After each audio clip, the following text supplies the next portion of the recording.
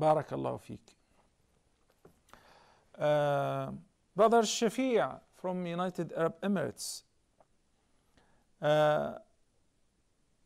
presented a question that he's at a marriageable age, but so far there is no luck, and his parents are suggesting that he's not getting married because he's keeping a beard. Absolutely not true. Absolutely not true. First of all, marriage is a kind of provision, rizq, and it is a preordainment, like the rest of the rizq that we obtain. We don't know when and how will it happen. We work hard, we try to take the means, we visit families, and we talk to people, but it happens whenever Allah wants it to happen. And I'm pretty sure among the viewers now, some who attended many of my courses in Dubai, and in one of these courses, every time I visited, there was a young man, very nice, who had been trying to get married, and mashallah, he had a very thick beard, lihyatun katha, and it was only once during the seminar I asked the audience that I recommended this person, and I said, mashallah, I voucher his credibility, and I know that he's a very good practicing Muslim.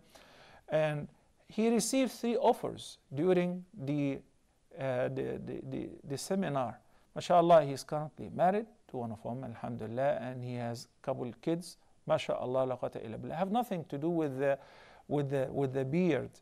And as a matter of fact, we're scheduled to present a marriage program in Dubai. It's called Dad, I Want to Marry. Dr. Mamdouh Muhammad and myself, inshallah. So I recommend that you should attend the conference. Hopefully, inshallah, you will find a good mate, inshallah, azza jal, and a nice suitor. It's a matter of making an effort. It's a matter of making an effort and putting your trust in Allah subhanahu wa ta'ala. But if you think that because you're practicing a sunnah, you're not getting married, that is not true whatsoever. So shaving your beard would not make you get married. No, of course not. So I would like for you to discuss this matter with your parents and say that basically I'm following the tradition of the Prophet sallallahu alaihi wasallam. I'm not doing something haram. It's not like, you're smoking and they're asking you to quit smoking so that you can get married. No. You're doing what is the sunnah of the Prophet sallallahu alaihi wasallam.